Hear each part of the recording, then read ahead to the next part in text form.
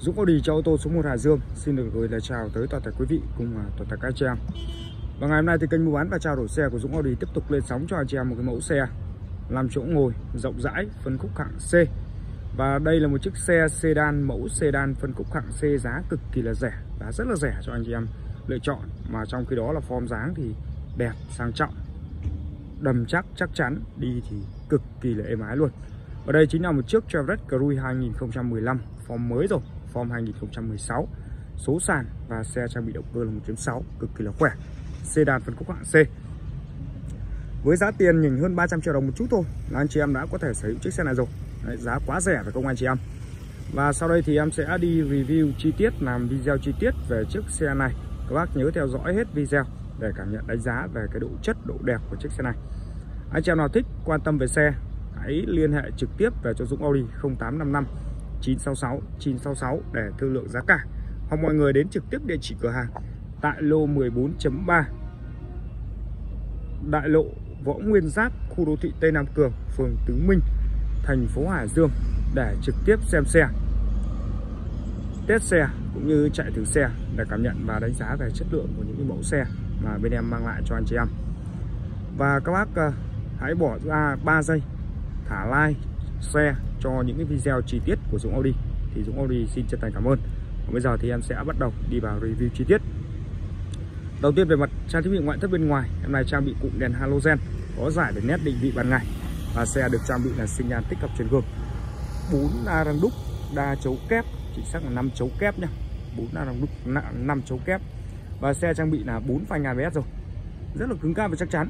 Và với những cái dòng xe của Mỹ, những dòng xe Chevrolet này thì thân vỏ bao giờ người ta thiết kế theo phong cách của Mỹ rồi, nó cũng phải dày dặn, cứng cáp và chắc chắn. Form dáng thì nhìn form dáng đây cũng rất là sang trọng và đẹp.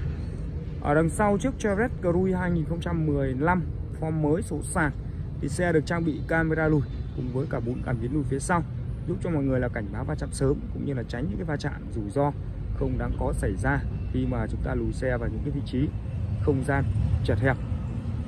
Em đi sang phần thân bên lái để cho mọi người ngắm kỹ hơn về tổng thành, form dáng, sơn xi ngoại thất bên ngoài của chiếc Chevrolet Cruze 2015 số sàn ở đây. Đấy, các bạn nhìn sơn xi còn bóng loáng. Và chiếc xe này thì bên em có hỗ trợ trả góp này. Nếu anh chị em nào ở xa thì bên em có hỗ trợ ship xe trên mọi miền Tổ quốc. Nên là với anh chị em nào mà đang thích xe ở xa chưa sắp xếp được công việc cũng như là muốn mua trả góp thì mọi người cứ liên hệ về số điện thoại để được tư vấn chi tiết thêm. Rồi, em đã đi hết một vòng chung quanh xe để cho mọi người ngắm tổng thành form dáng chiếc xe này rồi. Bây giờ em sẽ đi vào bên trong nội thất của xe để review cho quý anh chị em. Bắt đầu đi vào bên trong. Đấy, nội thất bên trong thì bác chủ cũ bác ấy đã mặc cho cái bộ ghế này, hàng ghế trước hàng ghế sau đều được mặc một cái bộ ghế da hết rồi. Đấy, đều được mặc một cái lớp áo ghế da ở bên ngoài hết rồi, kể cả hàng ghế trước và hàng ghế sau. Và trần nỉ nguyên bản theo xe đây. Đấy, trần nỉ nguyên bản nhá. Xe quá đẹp, xe thì cam kết luôn với anh chị em là xe đẹp không lỗi luôn nhá, không lỗi luôn. Đấy, các bạn nhìn này. Còn về trang thiết bị công nghệ thì em này có trang bị gương kính chỉnh điện.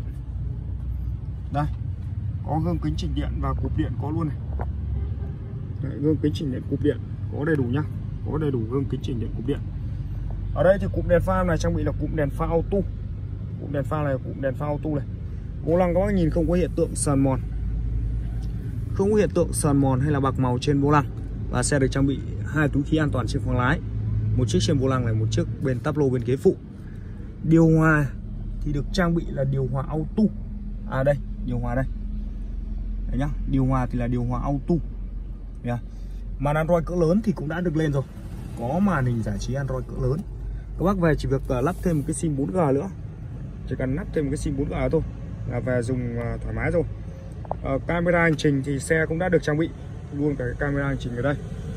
Đấy là những cái trang thiết bị công nghệ trên chiếc Chevrolet Cruze này. Bây giờ sẽ đi review về mặt chất lượng của xe. Thì ở đây các bác nhìn này, ốc răng cửa đây nó còn nguyên màu sơn, nguyên màu sơn luôn. Đấy, xe nó chất lừ luôn. Và trên này nữa, cái phần vít khóa cửa này Phần vít khóa cửa ở đây cũng còn nguyên màu sơn luôn, còn rất là mới, còn nguyên màu sơn. Các bạn nhìn thấy chưa?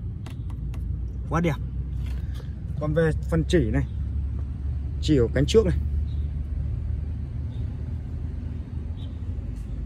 Đây, chỉ đây nhá. Đó, phần chỉ đấy. Không mất một phần chỉ nào luôn. Lên tới đây thì em sẽ mở phần cốp đằng sau. Cốp đằng sau ra để tí review một vòng quay xe luôn. Ngoài ra thì còn phần cột. Cột thì chúng ta sẽ soi về bản lề. Thì ở đây cái ốc bản lề trên cột này nó chưa có hiện tượng mở ốc này. Bản lề trên này, quay xuống bản lề dưới này. Đó. Ốc bản lề trên cột này là chưa có hiện tượng mở ốc. Ốc áp vẫn còn nguyên zin nguyên bản. Vẫn nguyên zin nguyên bản luôn. Và đi xuống cánh đằng sau bên lái. Về phần bản lề thì em quay rồi. Bây giờ em quay phần chỉ cho quý anh chị em xem. Thì ở đây là phần chỉ này. Các bạn nhìn thấy đường chỉ nó thẳng tắp luôn. Và tương tự thì những cái con vít khóa cửa 4 chỗ 4 cánh như nhau nhá. Đấy, thì mọi người nhìn cái vít khóa cửa nó còn nguyên cái màu sơn đây. Bây giờ thì em sẽ đi review về cái cốp xe đằng sau.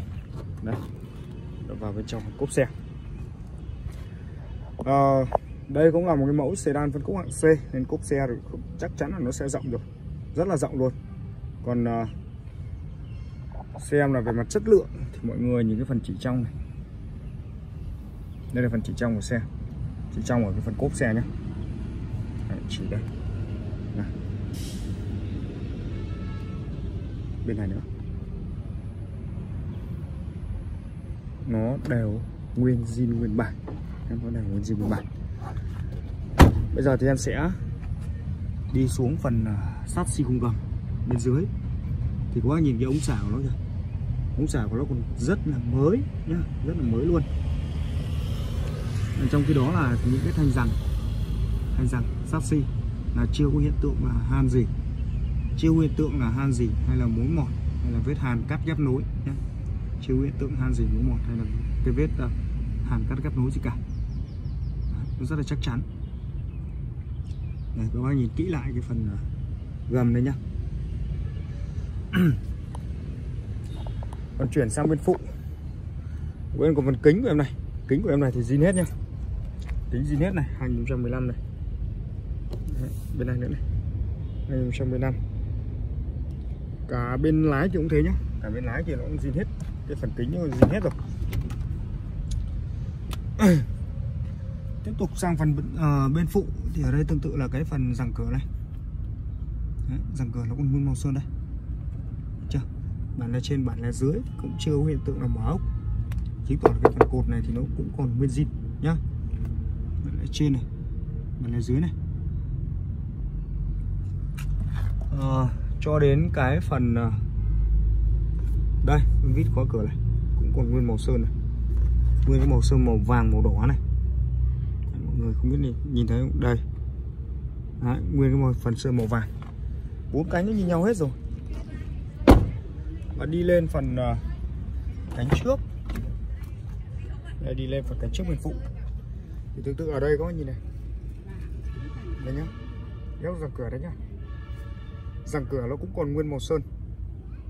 Đấy, còn nguyên màu sơn luôn. Được chưa? Quay đến phần chỉ này. Đây là chỉ của cánh trước bên phụ này.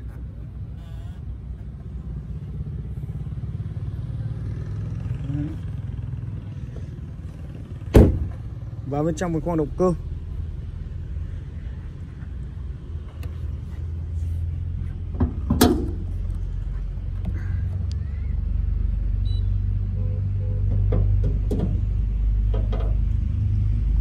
Đầu tiên thì bên trong phần khoang động cơ thì nó khô ráo nha. Nên cái gì cũng phải khô giòn đã. Trước khi vào khoang động cơ thì cứ phải nhìn động cơ khô ráo đã, rồi đã hãng tính chuyện khác. Đầu tiên là khoang động cơ nó khô giòn, không có hiện tượng là chảy dầu hay là chảy mỡ nhá. Khô ráo, khô giòn luôn. Được chưa? Đấy. Máy số của em này thì còn nguyên zin. Và minh chứng là những cái con ốc chân máy này có nhìn màu sơn này. Đấy, ốc chân máy này nhá. Đấy, cái ốc chân máy bên trong này. Ốc màu nó còn nguyên nhá, ốc màu nó còn nguyên. Đấy, ốc chân máy này. Chưa có hiện tượng là mở ốc, luồn sâu camera và nó hơi bị mờ. Đấy, ốc chân máy thì nguyên zin rồi nhá, còn nguyên màu sơn luôn. Về máy số của em này thì zin đét rồi. Và kiểm tra xem là xe có đâm đụng va chạm gì không thì mọi người nhìn này, những cái chi tiết nhỏ nhỏ này nó cũng còn nguyên màu sơn hết. Ngay cả cái rắc điện cũng đèn pha bên này cũng còn nguyên màu sơn. Đấy, những chi tiết nhỏ nhỏ như này kìa, nó đều còn nguyên màu sơn hết. Và chuyển lên cái phần ốc cabo thì ở đây cabo chiếu hiện tượng là mở ốc này. Đấy, cabo chiếu hiện tượng mở ốc đó, nó còn nguyên cái lớp bụi màu theo thời gian. Đấy là cabo bên phụ rồi. Nên sang phần cabo bên lái thì tương tự ở đây cũng thế. Đấy, phần cabo bên lái đây tương tự thì ở đây cũng thế, được chưa?